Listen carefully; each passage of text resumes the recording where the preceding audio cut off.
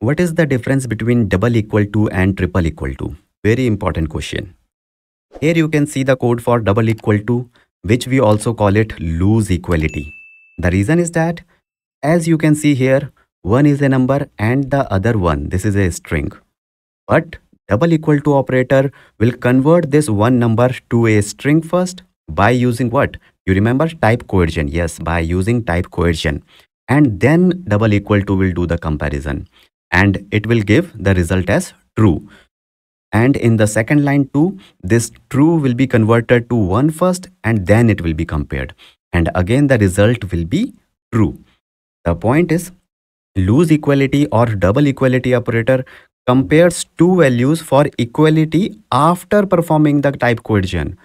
Whereas here you can see the code for this triple equal to.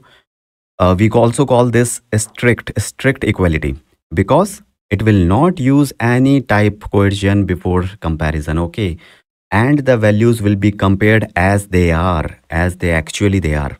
And here is the result will always be false if the values are from two different data types. Okay, so the whole point is, a strict equality operator compares two values for equality without performing the type coercion. That is the difference between the two. In real world application, normally strict equality or triple equal to is preferred to get more accurate comparisons. Okay, so that is more logical, right? Great. I think now the difference is fixed like a stamp in your memory.